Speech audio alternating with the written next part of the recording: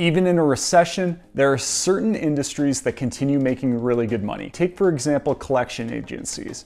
Their job is to collect on past due invoices and debt of all sorts of companies. Back in 2017, Avi Grunwald was one entrepreneur who decided to start a debt collection company called Fair Capital without any prior knowledge of the industry.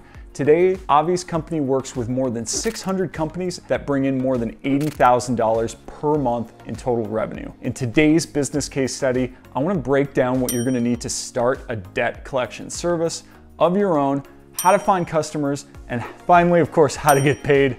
Let's get into it. Now, to give you some perspective on how big the debt collection industry actually is, an estimated 28% of the United States population has some type of debt in collections right now. According to Consumer Reports, 43 million Americans are contacted by debt collection agencies just for medical debt alone.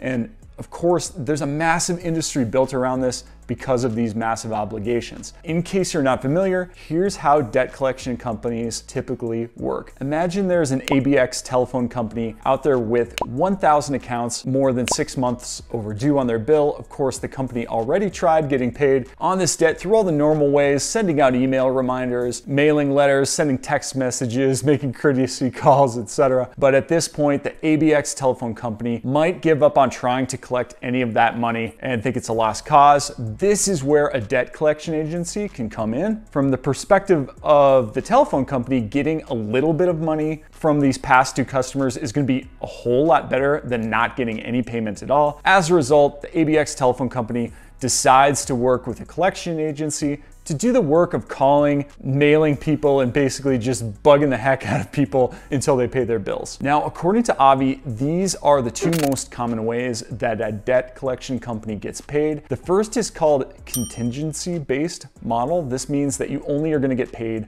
when you successfully collect on the debt, and it's the approach that Fair Capital uses to build their business. Now, the average debt collection fee is between 20% to 40% of the debt owed. This means you'll get 20 to 40 bucks for every $100 you're able to collect for another company. To use another example, if you were able to get connected with a landscaping company, though, where outstanding bills might range from $1,000 to $10,000, you can really see how this business model would be quite lucrative if you're able to scale the business and take on a lot of clients. Now, the second way debt collection agencies get paid is through a flat rate fee. This just means that you're going to negotiate how much you get paid with another company to collect payments. This allows you to get paid regardless of the number of accounts that you're able to convert into payments, and is a pretty straightforward way to run a business. Here's the approach Fair Debt used to collect on their debt. So Avi has pointed out that in an interview that many businesses, they're reluctant to hire debt collection agencies because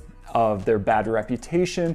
Businesses understandably don't want to make their customers angry by reporting them to debt collection agencies where they're potentially going to be treated really poorly, get hassled, etc. To combat this negative perception, Avi likes to position his company more like a mediator that helps bridge the gap between creditors and debtors. And here's the basic approach Avi's business uses to collect this debt. The debt collection process typically begins with some sort of a soft start. This might include polite letters, phone calls, followed by mild or mid-level debt collection tactics, and then escalates into the intensive collection unit if necessary from there. By dividing their practice into these three different categories, it ensures that every debtor has a fair chance of paying off the account without the need for escalation, while also providing the highest possible recovery for the creditors themselves. I'm sad to admit I've been on the receiving end of many of these debt collection tactics in my 20s. I would regularly get these letters from debt collection companies, a few of them a week. Most of them were for my student loans. Most of these letters would also instruct me that I needed to pay a bill by a certain date. Of course, I would also get phone calls too. There was a 2 or 3 year time period where I'd never answer my phone from any unknown number. The fact is, I knew it was probably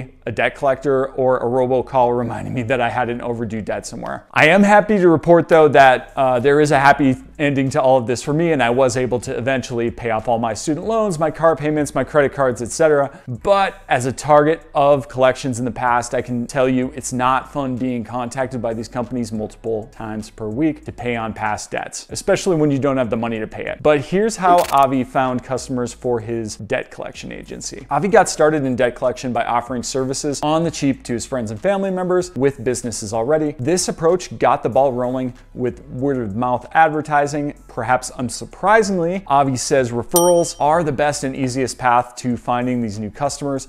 And if you're able to make one client money, a business owner will be more than happy to pass your name on to other friends and family members who own businesses, and then you can start growing from there. Avi has also run his ads on Google search to target people searching for debt collection services. Avi also has had success finding new customers, reaching out to different businesses on LinkedIn to find new clients. If I was starting this business from scratch, I'd try cold emailing local businesses as well to see if they need collection services. I'd try service companies, chiropractors, manufacturing companies, landscaping companies, dentists, or literally any other type of business that could have a big list of overdue clients. Here's an important thing to keep in mind before you start this business though. Keep in mind that debt collection is a highly regulated industry. There are laws that make it illegal for debt collectors to use abusive, unfair, or deceptive practices when collecting on debt. In short, you'll need to educate yourself and any future employees how to collect debt legally. This includes not calling debtors in the middle of the night or more than 7 times per week, among all sorts of other laws. Check out some of the articles from the FTC listed in the description below about debt collection practices. Another point that Avi recommends is developing a standard collections process. This collections process can include letters you send to past due customers, phone call scripts for negotiating